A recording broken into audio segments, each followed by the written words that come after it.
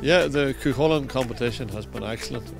You know, it's more games for our lads. It was well scheduled this year. It was scheduled in between us participating in the Armagh League and in the Tyrone League, and it was very, very good now. So being able to play with reduced numbers is a good idea, because it allows.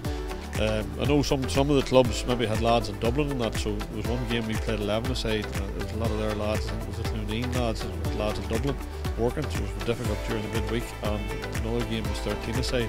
So yeah, playing reduced numbers allows you the games to continue going ahead.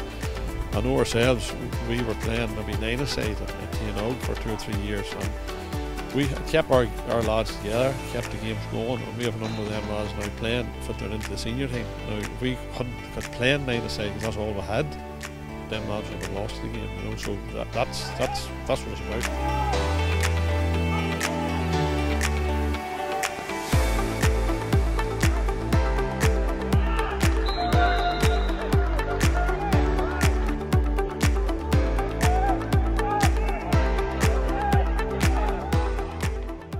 That's the good thing with this competition. We worked from the Armagh League into the Chulainn Cup, stayed in the Tyrone League, no break, so it's just working well. So we're in the Tyrone League now, so we'll try our best in it.